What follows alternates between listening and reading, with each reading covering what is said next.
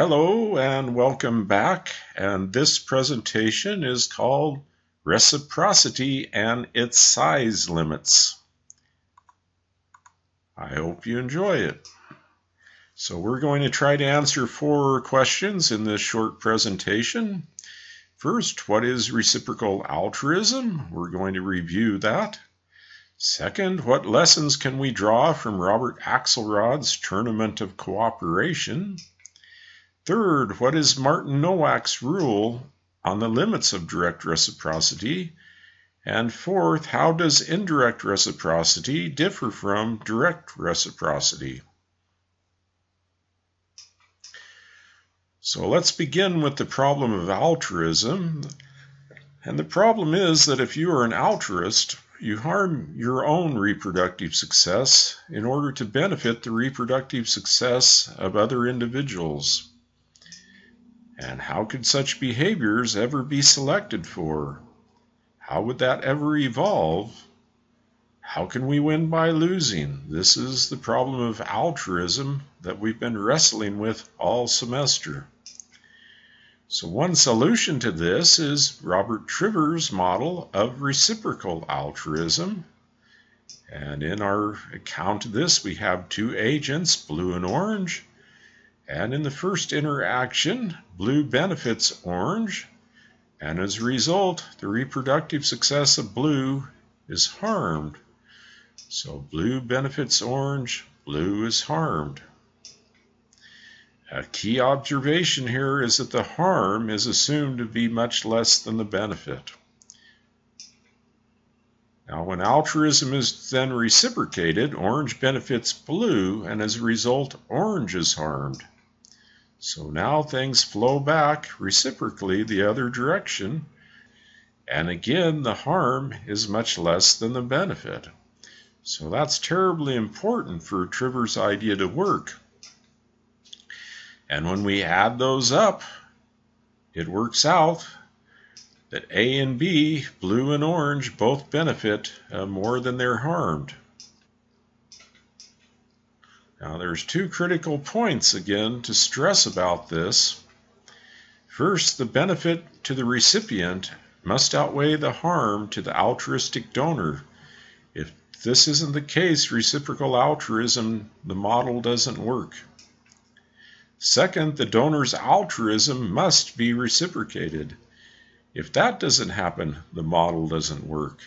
And then there's one key observation to make here, which explains the excitement over this, and this is that organisms who engage in reciprocal altruism need not be close genetic relatives. So this seems to free the evolution of cooperation and altruism from Hamilton's rule. Now the puzzle is, how can such reciprocity get started and how can it manage to persist? And several solutions, again, have been offered, but what they all share is an emphasis on repetition. Repetition, another term for that, is iterated. So a key part of the solution or later models of reciprocity is iteration. An example of this is Robert Axelrod's Prisoner's Dilemma tournament.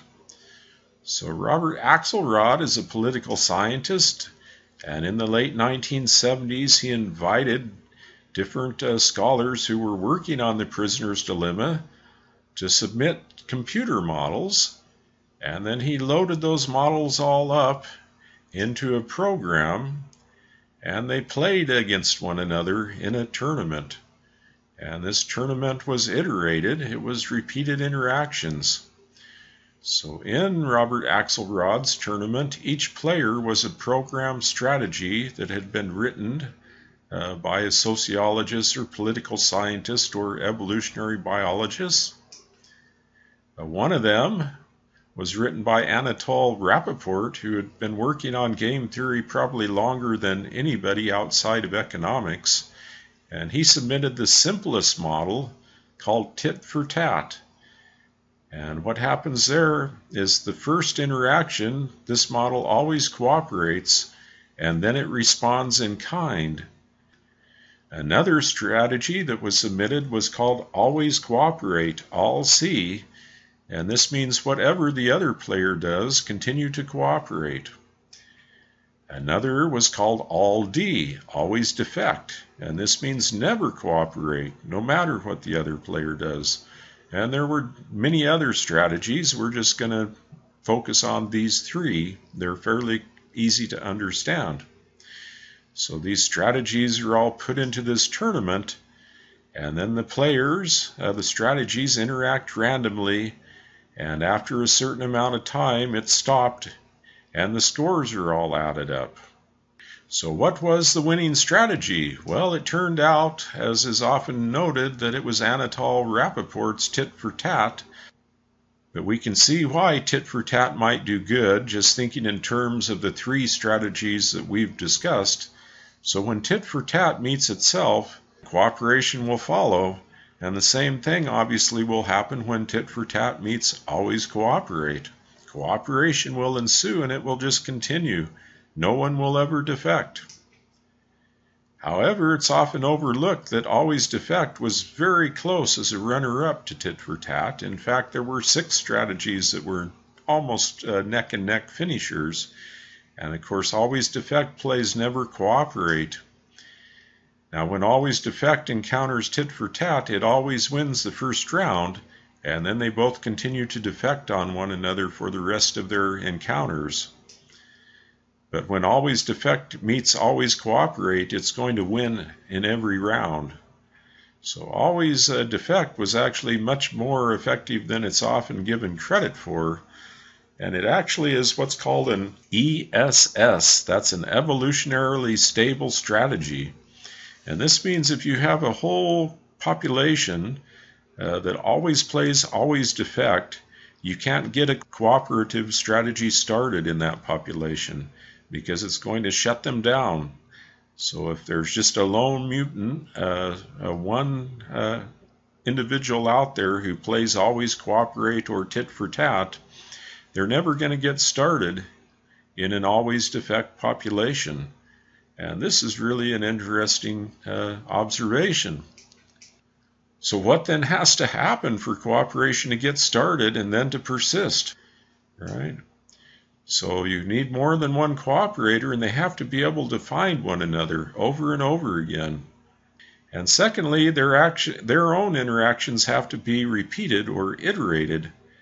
Because other than always cooperate, which appears to be a fairly vulnerable strategy to invasion and defeat by other strategies, in all of the others, your other player is likely to defect on you if they know that the interaction won't be repeated again. So we can draw these 2 lessons.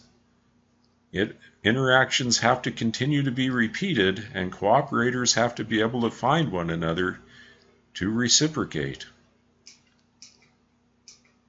So let's go back to our model here. And in trying to explain this, Martin Nowak, a mathematician, came up with a rule, and it's similar to Hamilton's rule. But it's P is greater than C divided by B. And P stands for the probability of 2 agents interacting again. And the rule is that that probability has to exceed the cost-benefit ratio of their interaction. So here's an example of this. If our probability of meeting again is only 10%, then the reproductive benefit of our reciprocity has to be 10 times greater than the reproductive cost. So this fits very well with Trivers' original model, but in this case, it's discounted by the probability of meeting again. Right? If it were only 1%, then the benefit would have to be 100 times greater than the cost. Let's look at another. If our probability of meeting again is 20%, the reproductive benefit must then be 5 times greater than the reproductive cost. But if we have a high probability of meeting again, say 50%, then the reproductive benefit needs only be 2 times greater than the reproductive cost. So are there limits to direct reciprocity? Well, yes. And by direct reciprocity, we mean these interactions between two agents, so what are called pairwise interactions. And one argument in this direction is by Sam Bowles and Herb Gintis on page 63 of their book, A Cooperative Species, where they argue that the plausibility of the model of direct reciprocity does not extend to large groups. So there's a size limit to this. It's a small-scale type of institution. So if we consider a hunter-gatherer band like the Zutwazi of southwestern Africa, well, here people are living in groups of 10 to 25, and although the membership is fluctuating, the whole population of the area is several hundred people.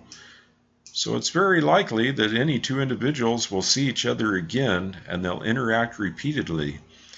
This means that cooperators will easily find one another in a Zutwazi band.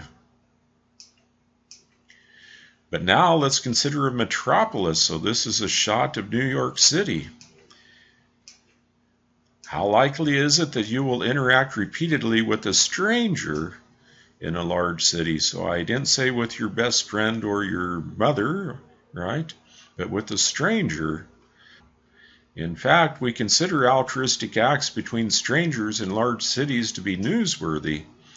And back in the fall of 2012, there was this news story, which some of you might remember, where a New York City police officer bought a homeless man a nice pair of boots. It was in the winter and it was cold, and he immediately became a celebrity and obtained his 15 minutes of fame.